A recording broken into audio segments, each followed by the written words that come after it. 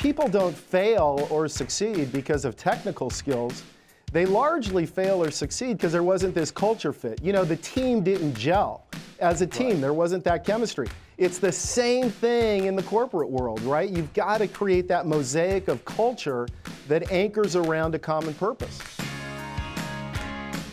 So we're more of a destination. So we're affected by mall traffic, but not as much as other retailers.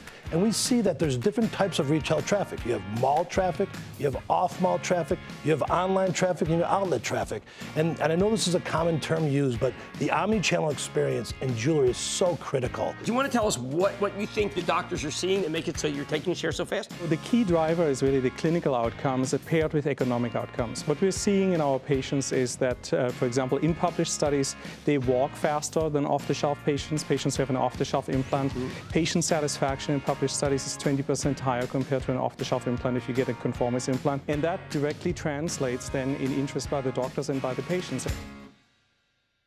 Booyah! Jim Cramer here from Mad Money. Thanks for watching CNBC on YouTube. Click here to subscribe and get the jump on my exclusives with CEOs, plus market news, investing advice, and a whole lot more.